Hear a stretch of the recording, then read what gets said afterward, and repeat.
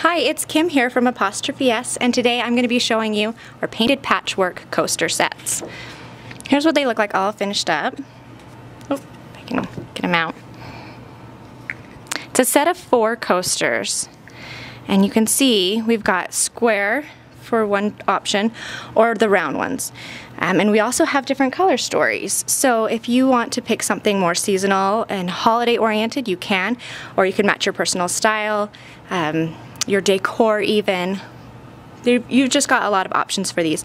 And I love how they are geometric and interesting and fun, but they also remind me of the quilt blocks my grandma used to make. She's a fantastic quilter, and whenever I see things, geometric designs like this, it reminds me of her. Anyway, in your kit, it'll look something like this. We've got all of your wood pieces shrink wrapped so they're going to stay nice and tidy for you. Your felt pieces for the back, sandpaper, paintbrushes, glue, and of course your paint and your top coat. Ooh, just about lost that. And from home, you'll want a paper plate to use as a paint palette. You'll just dump out each of those little paint pots on here, and it's much easier to get in with a brush rather than trying to dig into those little pots. And also some scratch paper to protect your work surface. If you really want to, you could also get a pair of gloves to keep your hands clean. You'll be painting little pieces, so you'll definitely get paint on your fingers. I still have remnants of it from yesterday. So that's all that you're going to need from home, and let's get started and make some coasters. When you pull them out of the shrink wrap, you'll want to be very careful so that pieces don't go flying. All of these triangles are going to look really, really similar, so you want them to stay with the correct coaster. And then you can just go ahead and take these apart, paint them, and put them back together. If you're kind of a crafty perfectionist like me, you're going to want the grain to go in the same direction. It adds an extra step and an extra thing to be aware of, but I kind of like when the grain is all together. So I would take off my frame or my outline, whatever you want to call this, and then as I paint, I'll pick up, like let's say this is my white piece. I'll go ahead and paint that with the grain, and then when I put it down to dry, I'll just rebuild the pattern down here. So the pattern's staying the same and the placement of each of those pieces is staying the same, so the grain is all the same. That does add a little extra thing for you to be aware of. So if you'd like to do it and it's worth it to you, fine. And if it's going to drive you crazy, that's all right too. So go ahead and get started painting these. Get all 4 of your coasters out and then paint by color. So start with your light color first and get all of the pieces painted in that light color, and then rinse out your brush and let those pieces dry and go on to the next darkest color and on until you get to the darkest last. That way you're not rinsing out your brush a million times. Now pretend this is painted. Once you've had everything painted and it dries, you're going to glue your outlines to the base. So, where's my glue? Here you'll just make sure you get it into all of these cute little angles here, all the way around, and then line it up, squish it down, and make sure that you're not overhanging either side. It is flush perfectly all the way around. Just like that. And now this looks an awful lot like board puzzles that you might have done in preschool. So it's going to be a nice, cute, perfect little outline for your pieces to go in. Now, I've got one right here. This is mine that I've done so far. So I glued my outline, and now I've got my pieces ready to stick in there. I've already glued these ones down, and you can see I kind of left these ones in about the same placement, so my wood grain's going the same way. Again, you don't have to do that.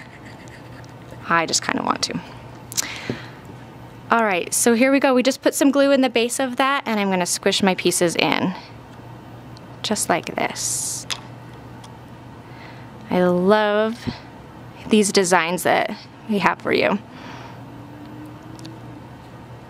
I think it's kind of a neat blend when you've got some modern color schemes with kind of a traditional geometric, something that you would have seen on your grandma's quilt top, right? It's kind of neat to have those blended together and to see that pattern in a different medium. I like it.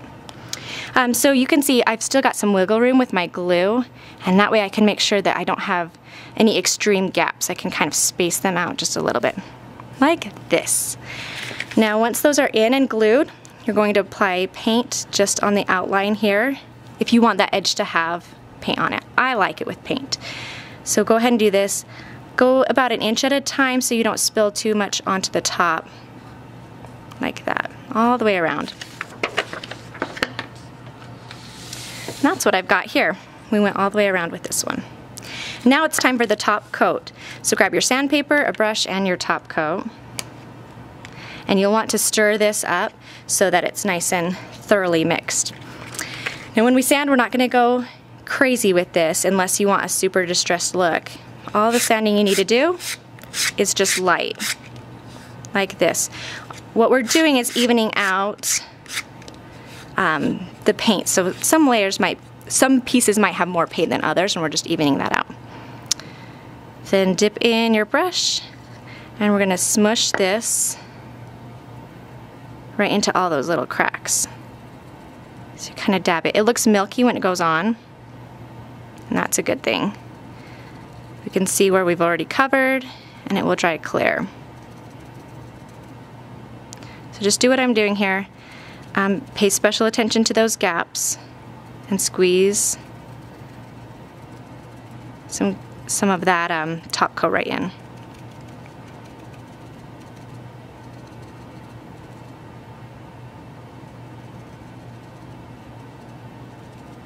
Like this. Okay, and then you'll smooth it out.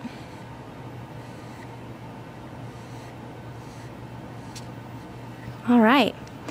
Then you let this dry, and we're going to repeat the same process one more time. So once it's dry, sand it lightly like before and apply the top coat, paying special attention to those gaps and squishing it in there. And the last step, let me carefully scoot this away. Our last step is to stick on our felt squares. So you're going to use the glue and the felt squares that you have in the kit, or circles. And make sure you get it onto all of the angles and the edges and the corners, because you don't want those to be flipping up. And then it's pretty self-explanatory. You just stick it onto the back, and then you have your super cute and darling and interesting and unique coasters. So you can entertain, you can display them. I feel like they're artwork just to display. You can gift these too. I think anybody would love to receive these. And who knew that making it could be so much fun? It's Painted Patchwork from Apostrophe S. Make it yours.